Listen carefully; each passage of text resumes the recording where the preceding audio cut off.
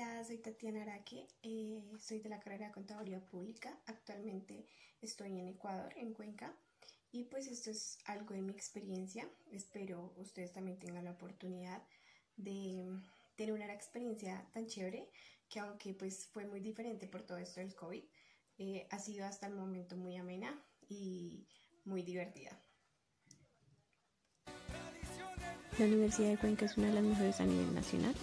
Académicamente hablando, he aprendido muchas cosas nuevas y con los maestros y estudiantes me he llevado demasiado bien.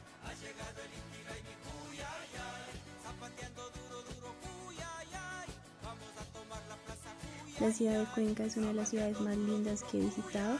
Cuenta con 4 ríos que atraviesan por la mitad de toda su ciudad. Las personas de esta ciudad son muy amables, muy atentas y serviciales. Además puedes ver la diferencia de las culturas en el mercado de los otavaleños, también en el mercado de artesanías, donde se puede visualizar diferentes culturas que hacen parte de este hermoso país.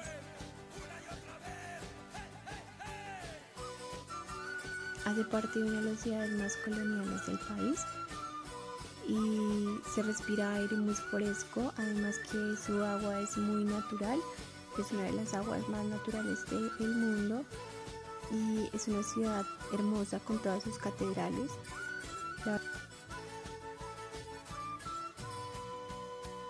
Desde el primer momento que pisé este país, los cuencanos han sido muy amables conmigo, siempre están atentos de lo que tú necesites, son muy serviciales.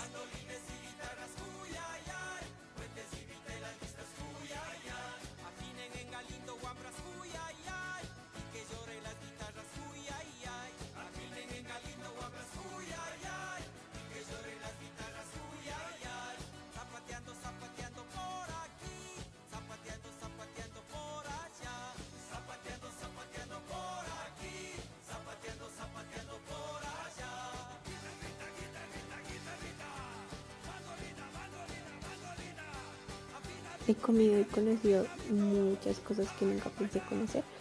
Me encanta el babaco, una fruta natural de acá, y todo lo que se puede hacer con ella, como el dulce o el jugo con gelatina.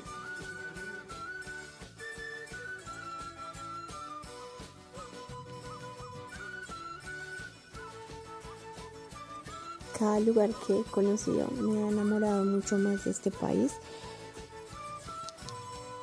Aunque tuve una experiencia un poco diferente, no le quita lo amena y lo especial que fue, ya que pude conocer más a fondo la verdadera cultura de Ecuador y la verdadera personalidad de cada persona que hace parte de mi alrededor.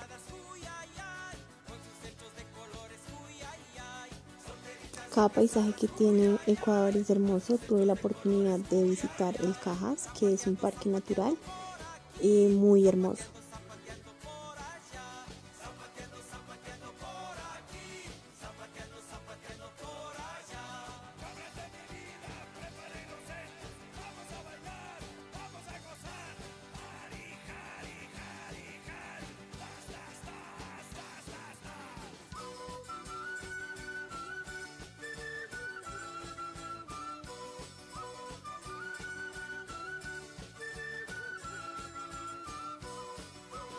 Hice muchos amigos en este país, formé una familia con todos ellos. Además tuve la oportunidad de conocer diferentes personas de diferentes países, como a una mexicana y una argentina, quienes hacen parte de mis amigas.